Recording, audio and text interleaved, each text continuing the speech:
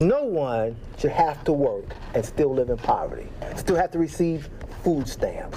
Pre-filed bills 132 and 237 propose raising the minimum wage in Kentucky, which currently stands at $7.25 per hour. Under the bill, minimum wage would increase to $8.20 next year and gradually go up to $15 by 2027. We have a lot of people who are hurting and are working 2 and 3 jobs.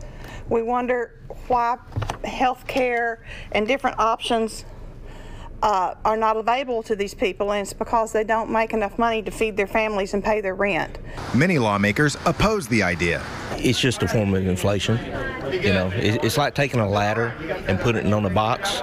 If you raise the bottom rung, you got to raise every rung above it. They say wages are already up in the current economy. The average hourly wage in Kentucky is $20.77, according to the Bureau of Labor Statistics. The problem is finding the people to work, and when they can't, and if they're not paying enough, the market will force them to pay more. With Republicans controlling the House, Senate, and governor's office, a minimum wage increase is not likely to pass. I think the time is past due. I've pushed to have this bill heard in committee before. I'm not going to stop. Just because you have a first strike and a second strike doesn't mean you stop swinging.